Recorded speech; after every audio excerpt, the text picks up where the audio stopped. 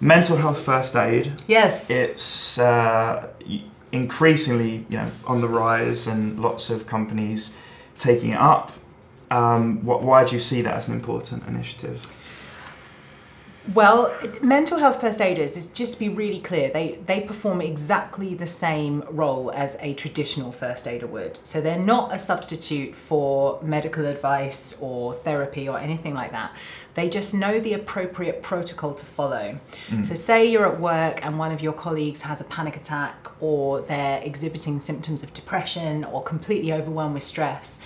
It teaches you what the right thing is to say and what to recommend to them in terms of further help and advice. And my sense is that, particularly in businesses, the opposite of that is happening right now. So when somebody's physically ill, we sort of know the drill because it's ingrained in our culture. So we go, right, that person's going to need a little bit of time off, and we're going to text them and check they're okay, and we're going to send them flowers, and we're going to give them a bit of extra support at work. When it comes to mental health, everyone goes, yeah, there's a bit of well, we'll just sort of leave this until it blows over, and then we'll sort of talk afterwards. Yeah, kind of thing that goes on.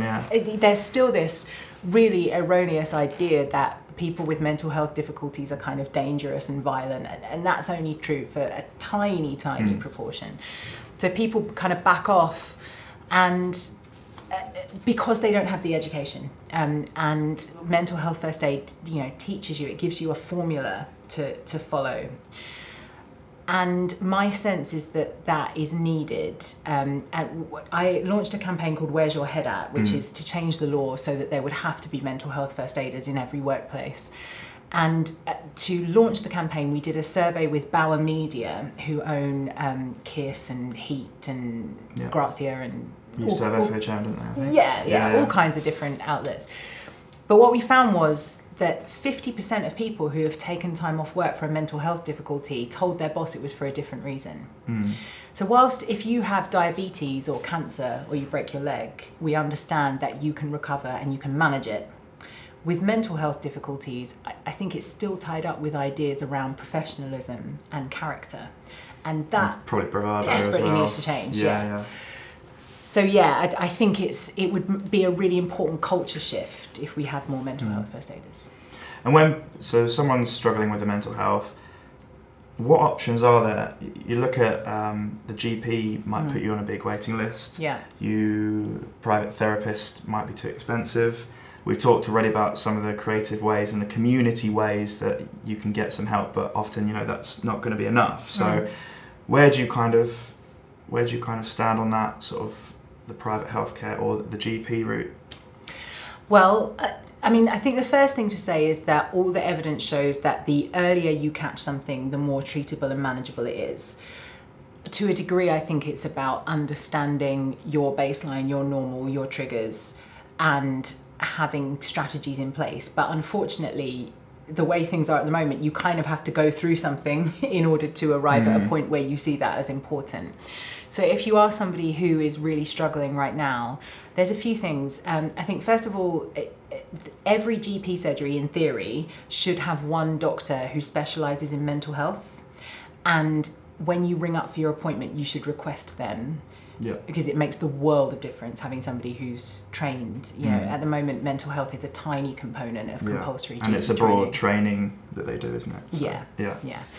And then I would say that where services fail, charities have really picked up that slack. So there's some fantastic charities out there who offer, not just helplines, all kinds of services that can help you. In particular, I would say Calm, Campaign Against Living Miserably, Young Minds, The Mix, Samaritans. I'm an ambassador for a charity called No Panic.